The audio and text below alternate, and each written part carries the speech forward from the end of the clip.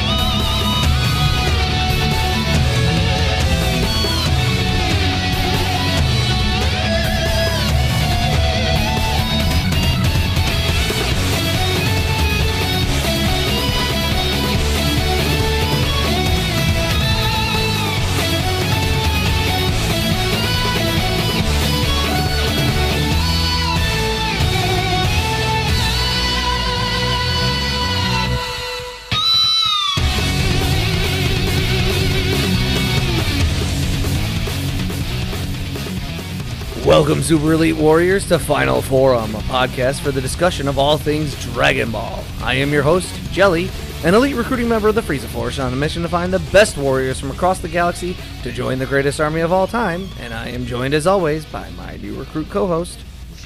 This is the Bekinney, and I gotta ask, what the heck? What? Why are we doing one of these now? Normally you have me do like a podcast episode while you rushed to the underground caverns as E3.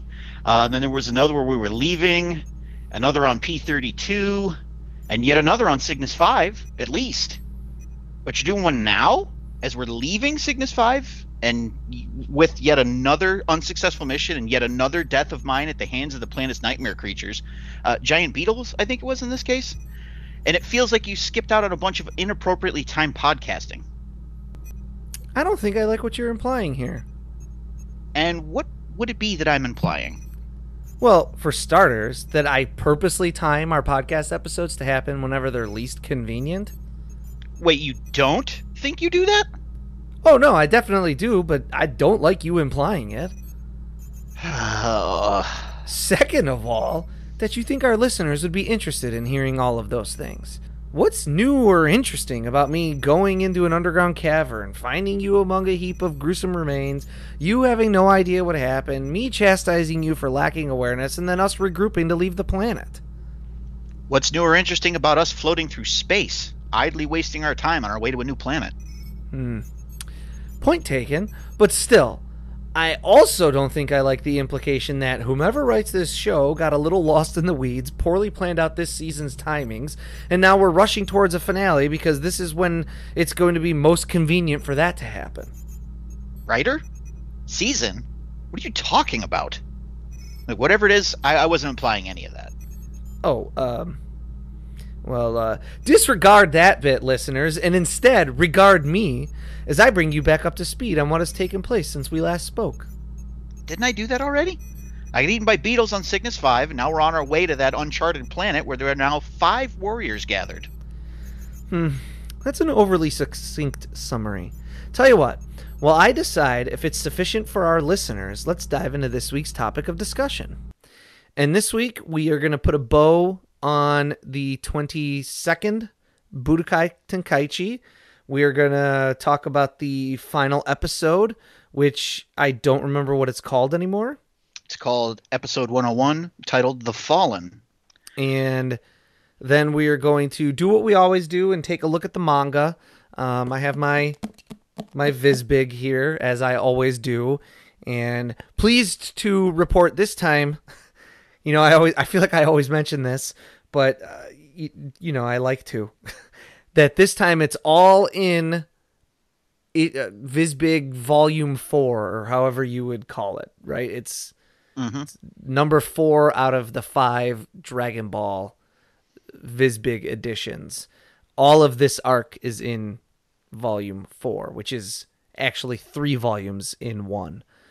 Because as I'm sure we've mentioned in the past, they take, there's a weekly chapter that's released in Shonen Jump. Then they take, is it 10 of those at a time? I think so, yes. They take 10 of those at a time and put those in a volume. And then Viz Media, quite separately, put 3 of those in one of their Viz Bigs, as they call them. So, episode 101, titled The Fallen, like I said before. We're going to open with a quick recap of the ring getting absolutely atomized by the Kikoho. But did it atomize Goku? My guess is no, but where is he? Why, he's up in the air, of course. Obviously at a disadvantage here against Tien, and he's hurtling towards the ground, so he decides to go for a final attack using all of his strength, a tried and true Kamehameha, fired in the opposite direction. Yes, Goku knows Tien can't dodge a Kamehameha rocket-propelled mini-Saiyan, so his plan's to hit him hard enough to knock him to the ground first. It's a bold strategy, and Goku slams into Tien, and both are sent rocketing away from the tournament grounds. In a display of supreme professionalism, Mr. Announcer hops on a capsule plane to continue his play-by-play.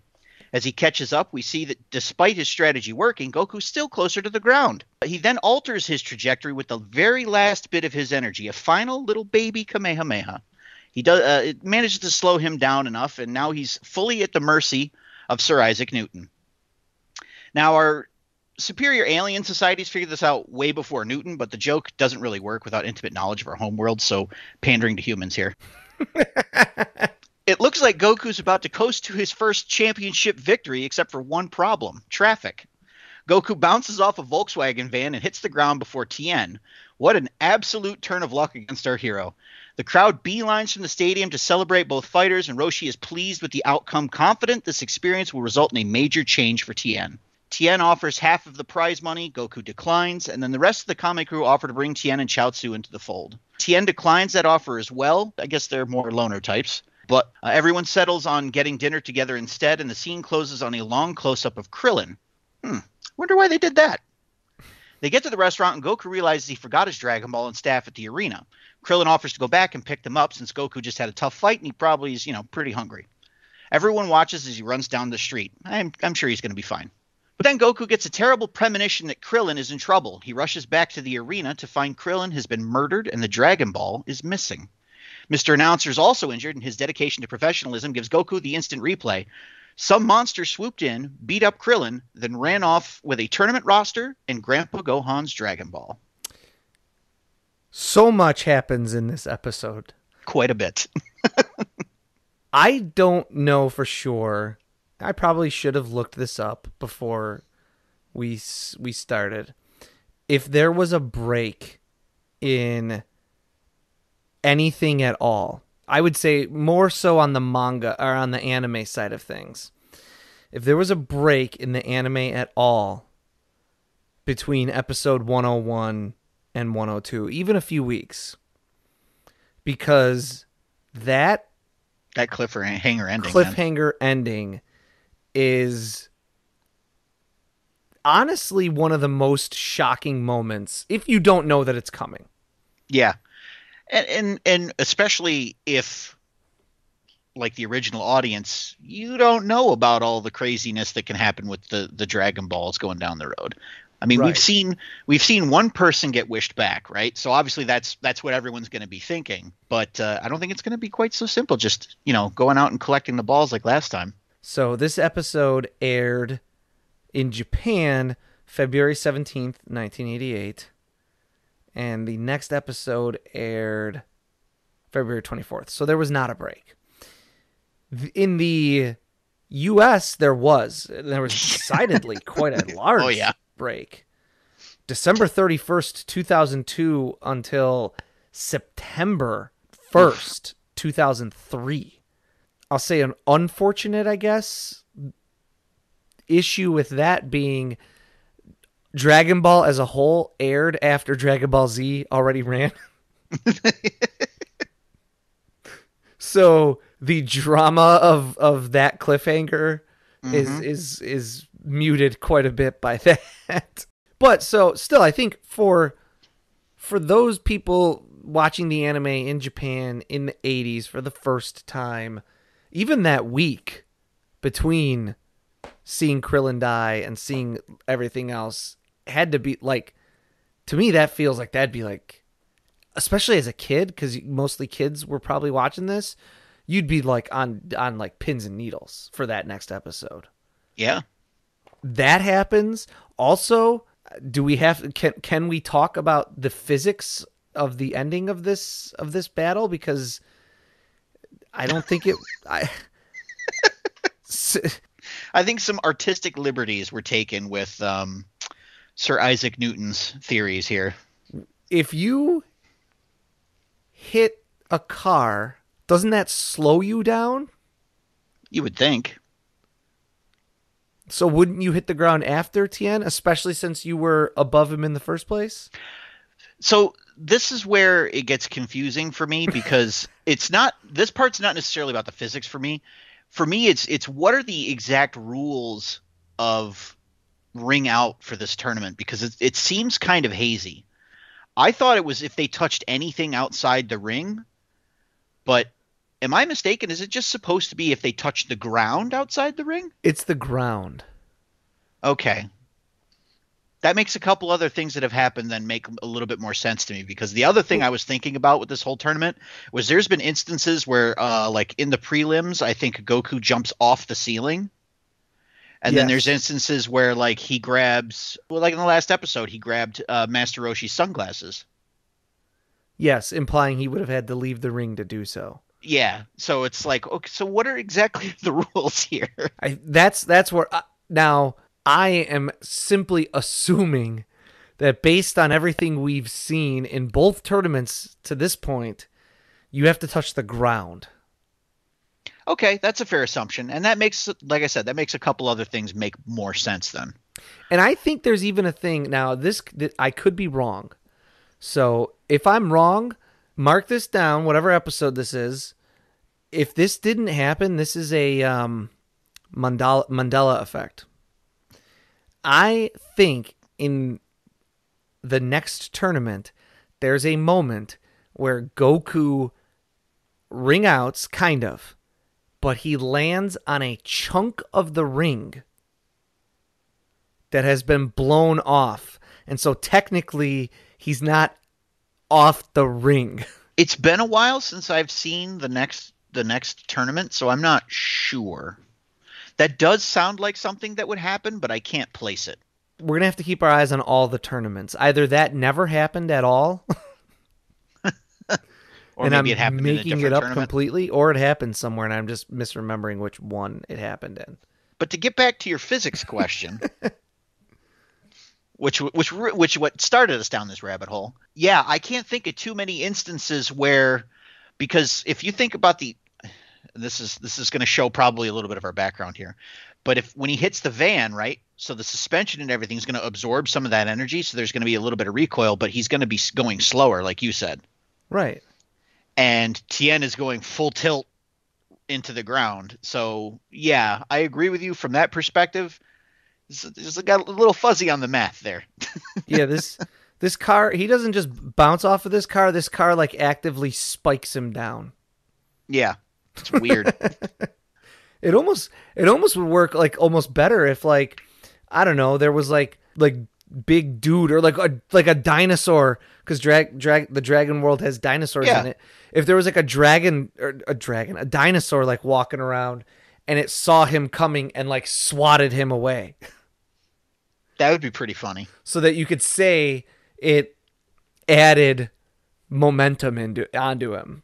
That's a possibility. Sure. What if he did it the opposite way, where Tien hits the van first, and that's what saves him from hitting the ground before Goku? See, there you go. And then we would get further clarification that it isn't like, because Mr. Announcer would have to explain to folks, because it would be reasonable for anybody in the crowd to go, wait a minute, he hit the car first. Does that mean it's a ring out? And the Mr. Announcer can be like, no, they have to hit the ground, not other stuff. Yeah. Plus, you could have him hit the car and bounce up into the air slightly. Yeah, there's lots of different ways you can do it. Or maybe he goes like straight into the side of the van and just is stuck there. Ultimately, I do like that Goku doesn't win the tournament. I think, especially kind of knowing that, and Toriyama, I think Toriyama also knows at this point that Dragon Ball is going to continue, and plans on it continuing, which I don't know. I don't know that that's true at the end of our next arc, or not next arc, but the next tournament. But I think kind of knowing that, like leaving that out there is like a carrot for him still, kind of, you know? Yeah. Yeah. I think it's also important, or I think it's a good decision to have Tien win, I think, because it shows like Yamcha and Krillin that no, Goku's absolutely beatable by somebody like them.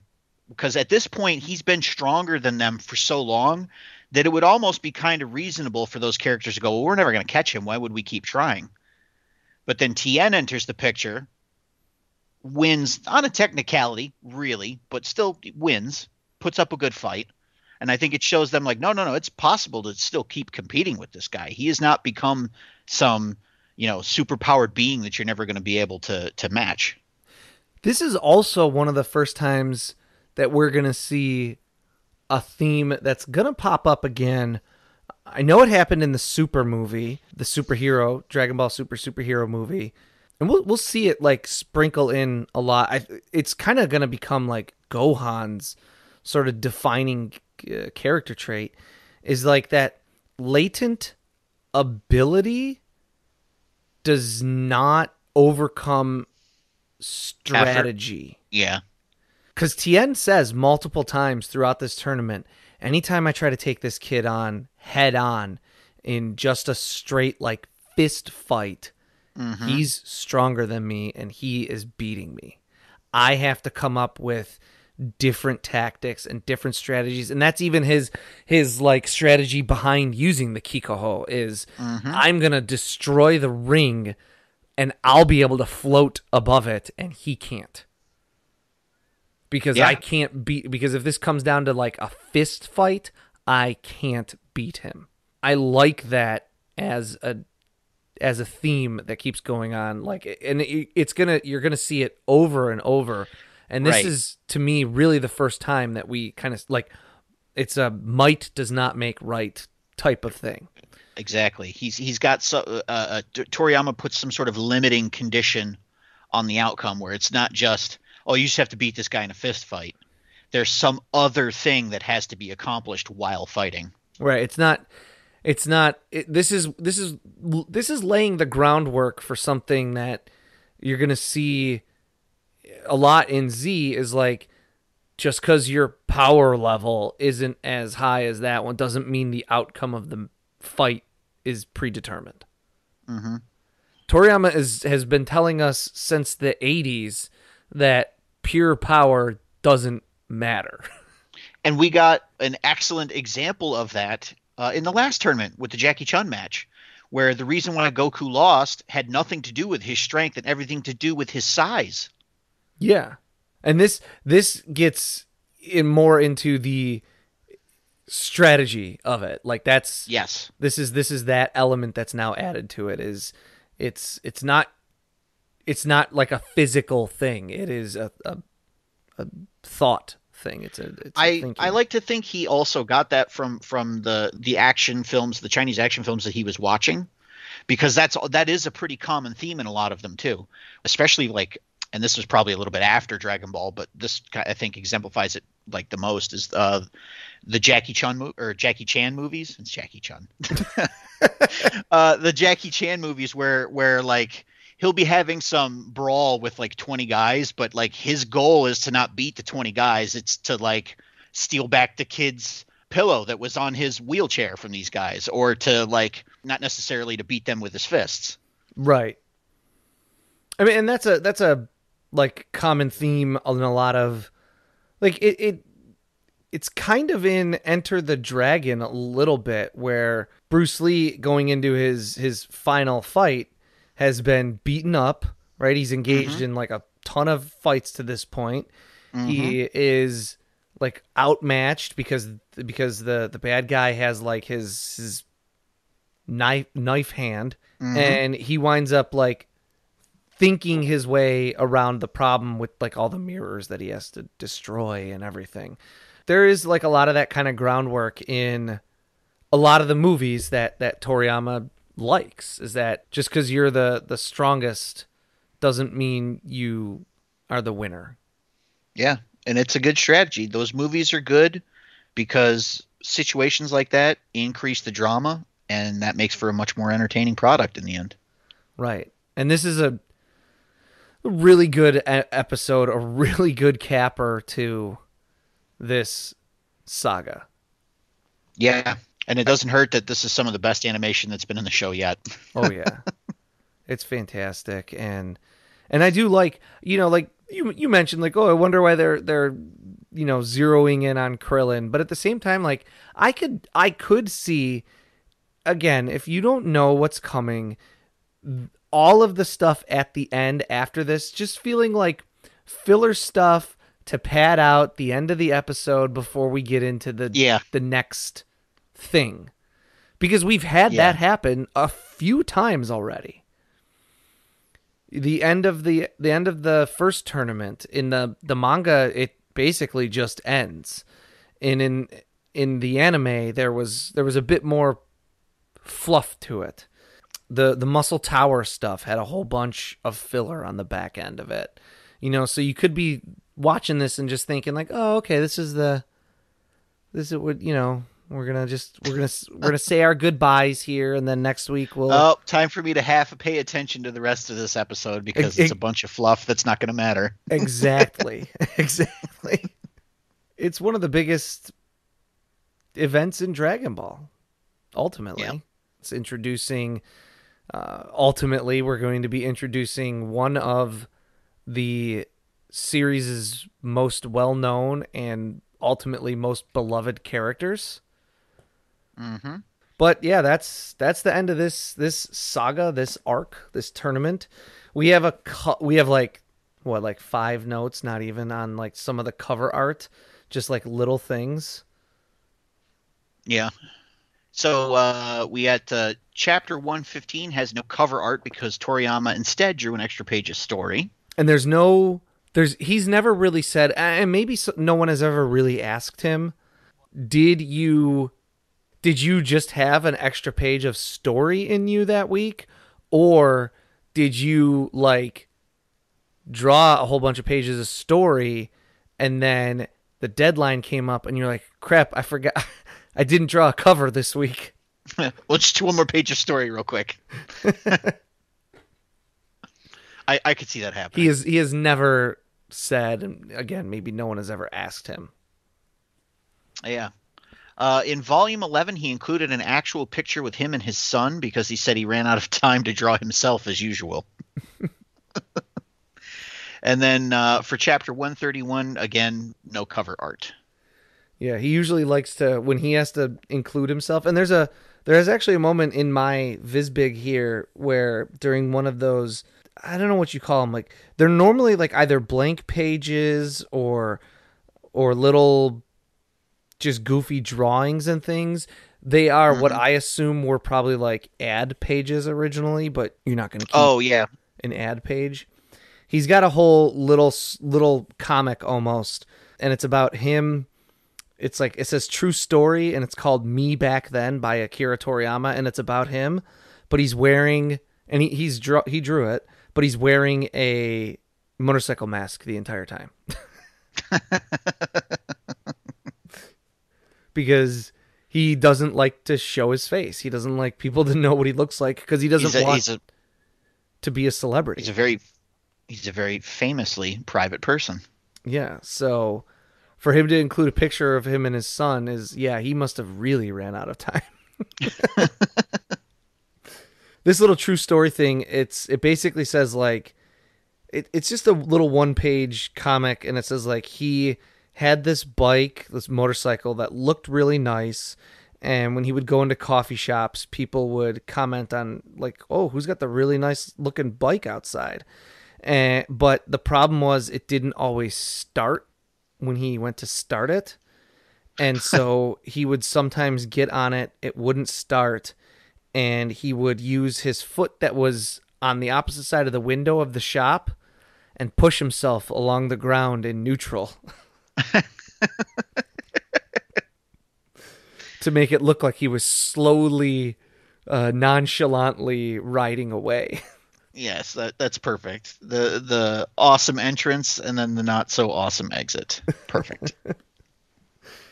So then I have a few notes on things that I picked up on along the way. One of them that I picked up on because I was very specifically looking for it due to some of the knowing things about like some of the stuff that Toriyama likes to put in the backgrounds of his background characters. So I was like, I read through everything and then I actually went back and I will say I like glanced at like every single panel just very quickly, you know, where this is like 200 some odd pages worth of manga, and I went and read through it, and then I went and I like looked through it all in like 200 seconds, you know, like just to glance at the backgrounds I got basically. you. Yeah.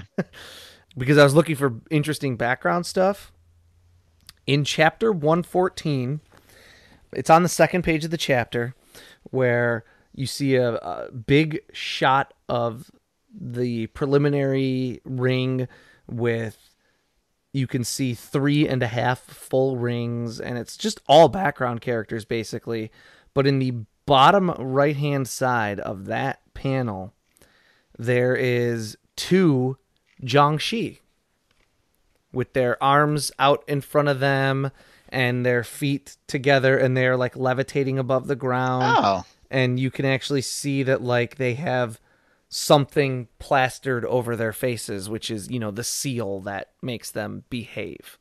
And knowing that, you know, he's putting in his riff on a Jiangshi with Chaozu, he then included a couple, like that must have just been in his mind, and he said, let me throw a couple traditional Jiangshi in there for fun. Makes sense. So I noticed, you know, we talked about this in the anime. Launch has a joke in the anime about, hey, every time you're riding or in the manga, every time you're in the original manga, every time you're riding a plane, don't you just want to hijack it? And then that was removed for the anime. Yeah. Because it was 2002.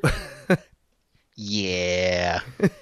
That joke is left in the manga. To me, I noticed Goku's height change a little bit less in the manga. Okay. Maybe I was just used to it already because we watched the anime and then went back. But I feel like when he first kind of shows up in that episode with the green-faced fox, whose name I can't remember anymore. I also cannot remember. But when he shows up in that episode, I like immediately was like, he looks taller in this episode. And when he shows up, I could see that. When he shows up in the manga, I didn't feel that as starkly, personally. I think in the manga, it's not so much that his height is different. I think his proportions are slightly different. Okay. Like, I think he's a little bit taller, but I think it's mostly proportions have been adjusted. I don't remember the anime mentioning this explicitly, and the manga does. Roshi at one point like has an inner monologue where he's like, "Oh, nobody knows that I have been also training in secret in order to keep up with Goku." I think that was just in the manga.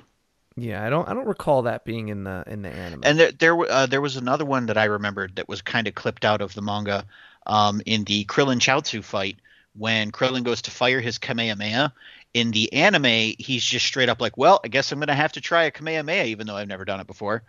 And then in the manga, he actually tries and actually performs like a little baby one the first time he tests it out in the ring before he actually tries the full thing. Yes, yeah. That was in there, yep.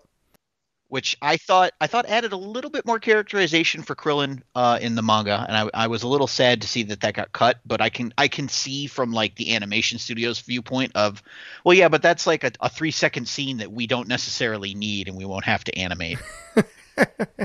I don't know how you felt. I thought when Chaozu is rigging the matchups in the anime, using his telekinesis, I actually think that came across a little better in the anime. That's one of those moments where I think the anime improved. Yeah, and I think it's mostly just like a presentation issue. Like, how would you effectively show that without the explicit dialogue in the manga? Right. I do like, you know, how they in the anime, they show like them reaching into the box and the papers are all swirling around. I wonder if you could have had one panel of that with after Chaozu point, the guy reaching his hand in and seeing the papers all swirling around, and that would kind of get that point across. Yeah, probably. And then like maybe even just a short conversation between him and Tien prior to that about who they think like they should be matching or who they think should be matched up, as opposed to doing it like right then and there at the drawing.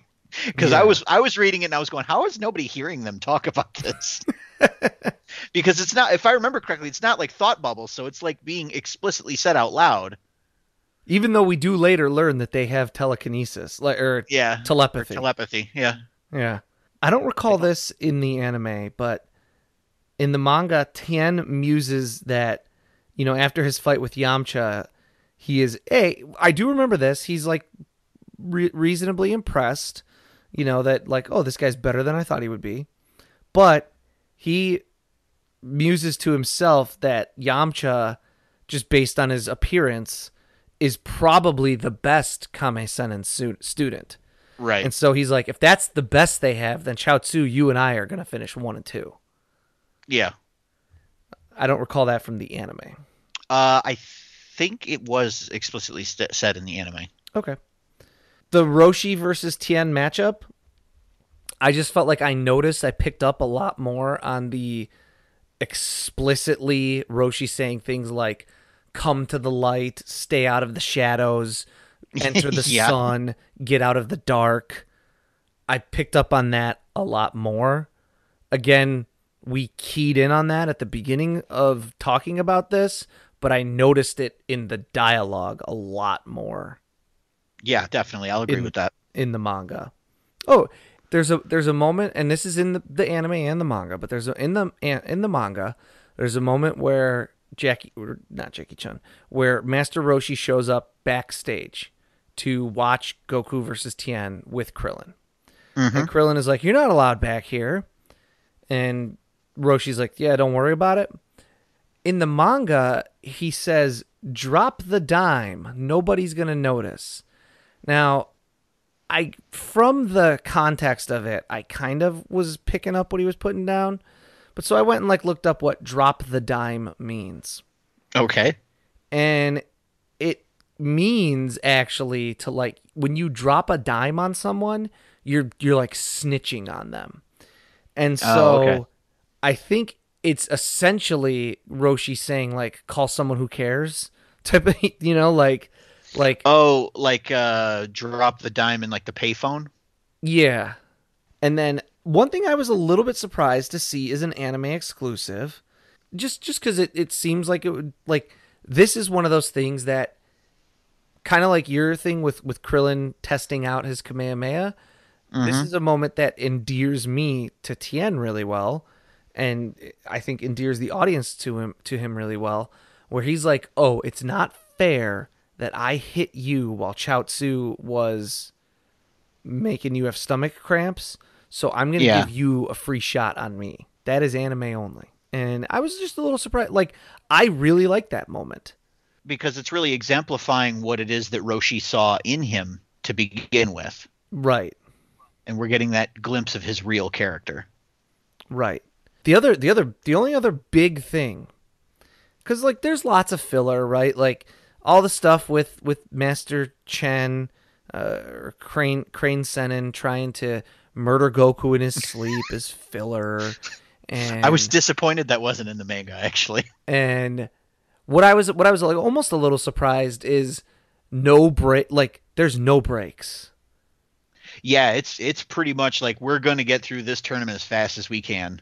It appears in the manga to all happen in a day. When you there's never a break.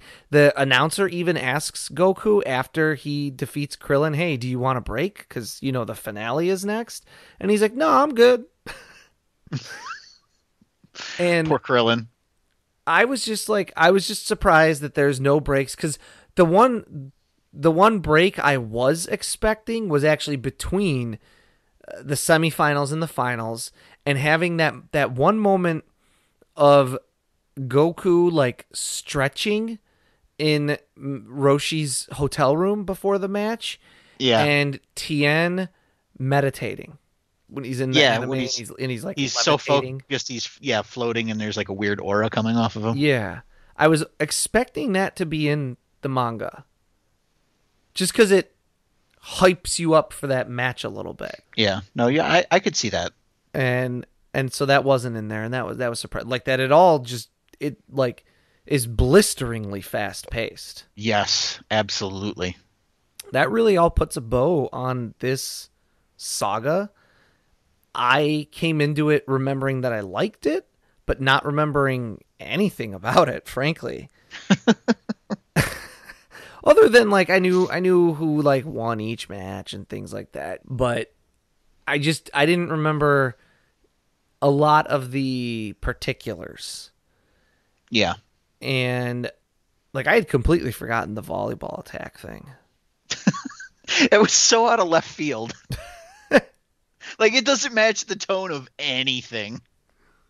It's one of those moments where Toriyama's like desire to have something that's like fun and bright versus being like always serious just worms its way in. And I do like that he does stuff like that. I like when he will, and because I think he knows the right times to do it, to undercut the seriousness and the constantly ratcheting tension with just a little bit of humor. Yeah, absolutely. And he just gets better as he goes along, honestly. Yeah. I think it's really great because, like, especially, like, given recent events, like we were talking before the episode, just how kind of zany real life can be from time to time. He times it well, but then at the same time, like, I can believe that, like, in a world where, like, dudes yell at each other and it changes their hair color, that, like, ridiculous stuff like this is the norm. Yeah, that's actually like a really good point too. Is, you know, I'm not gonna, I don't want to say anything specific and root us to a spot in time, but yes, you will see in real time. You will see people turn serious things into memes. Yeah, gallows humor is a real thing, folks. And so I like that that's mixed into Dragon Ball. Yeah, I think it makes it realistic. I came into this not remembering a ton about it, and now I do. I have like a deeper appreciation for everything that's happening in it as it's going on. I do think there's a little bit, as someone who's kind of experienced obviously all of Dragon Ball to this point, there's a little bit of lessened impact of like the is he, isn't he good stuff with Tien. But it's hard to fault the storytelling that, because it works in the story the way it's told. Yeah, absolutely. I remembered a lot about this storyline. It's probably it's probably number 2 just after the next tournament. And like that's 1 and 2 for storylines for all of the Dragon Ball portion for me. But it was interesting coming back to this, having not read it and not seen it for a fair amount of years, coming back to this as a definitely a fully grown adult. It gave me more appreciation though for the character growth that is displayed. And I don't just mean like the fighters becoming stronger. I mean like their characters are changing, they're growing, they're becoming the characters that we know they're going to be in the future. And it's refreshing to go back and see this and see where that started from, and to know that, oh yeah, no, this is actually going to take off and we're going to get some really good stuff out of this as far as like Krillin, Yamcha. And I feel the older you get, if you come back to this storyline, the more that's going to resonate with you as a person, because there's definitely been a lot of instances now as my family has grown. You know, I have tons of nieces and nephews, getting to watch and see those first little sprouts developing of who they're going to be for the rest of their lives.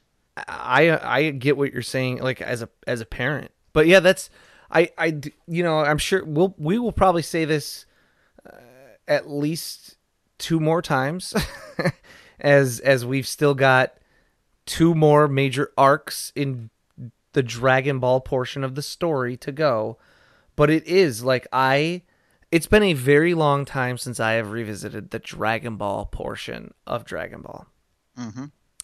And it has been awesome, really, as we've done this podcast, to go back and look at this stuff and look at it with a more critical eye and a more adult eye, and that, that storytelling piece of it, but also a more knowledgeable eye as we've been digging into the reasons why things are the way they are, and sort of see so many things that are for a storyteller like Toriyama, who I do genuinely believe makes this up as he goes along, doesn't have it planned out. How much stuff he sprinkles in throughout these early goings that end up blooming and blossoming into more defined character traits that we think of when we think of those characters. Yeah. Today. It's not always easy to manage all that stuff, especially, I would imagine it's even harder when you're writing this 15 pages at a time, 1 week at a time, for years. Yeah, you'd almost say it's pretty easy for a writer to get lost in the weeds that way. Yeah. But so, I don't know, that's kind of my bow on this tournament. I do think it's really good. Where I rank it is tough, because I really like that first tournament a lot. The first tournament's very good. Yeah. What would you give this out of 7 Dragon Balls? This arc, I would give, it's going to vary a little bit, I guess, depending on my mood of the day, but somewhere between 6 and 7 stars on this one. It's just a masterpiece. I kind of want to do in the manga, I think it's a 7. In the anime, I think it's a 6, and I think that's just due to the inconsistencies at times of the animation, mm-hmm. and the inconsistencies at times of the pacing. Yes, exactly. And I was also going to mention the art as well, like you did. There's probably the biggest jumps in quality up and down in this tournament, but the highs are much higher than anything that we've seen yet. Mm-hmm. So, was it good for you? That's what she said. She who? No, it's... Do they not have That's What She Said on your planet? If it doesn't conflict with anything I've said in our previous 40-plus episodes, then no, we do not.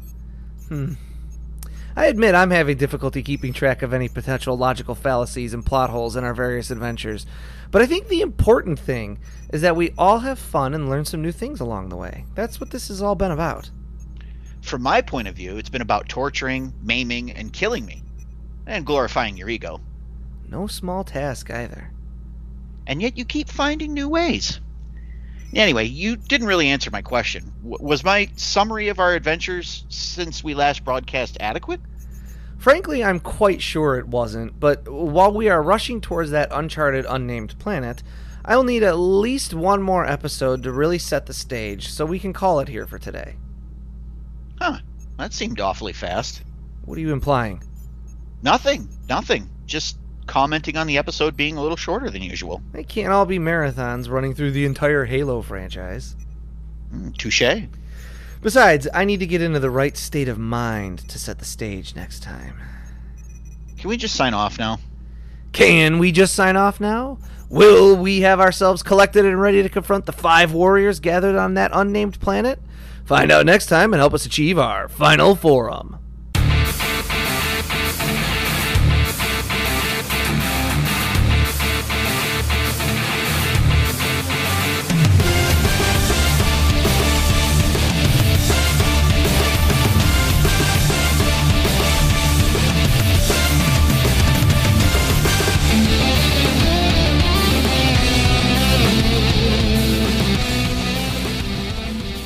Final Form is written and produced by Tom Gwelly. It is performed by Dan Kinney and Tom Gwelly. Our webmaster is Dan Kinney. Our theme music is provided by YouTube content creator GVG Kid. Want to learn more about the Dragon Ball universe, including concept art, behind-the-scenes interviews, and recommendations from Jelli and Bekinney? Connect with us on social media. Like us on Facebook, follow us on Twitter at Final Forum Pod. Make sure to subscribe, rate, and review wherever you receive your podcasts. And of course, make sure to share with your friends and family and help us spread the word of the glory of Lord Frieza. The Frieza Force thanks you for your listenership.